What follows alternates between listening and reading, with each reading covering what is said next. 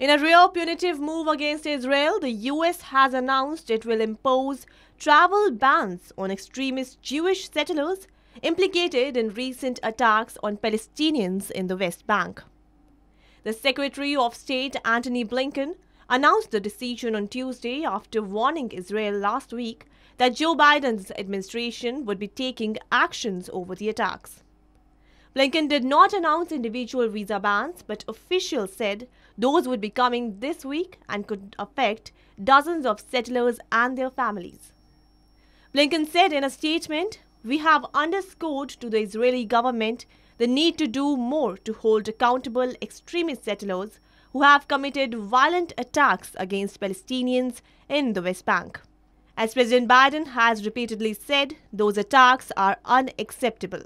He said the US would continue to seek accountability for settler violence against Palestinians as well as Palestinian attacks against Israelis in the West Bank and Israel, particularly as tensions are extremely high due to conflict in Gaza.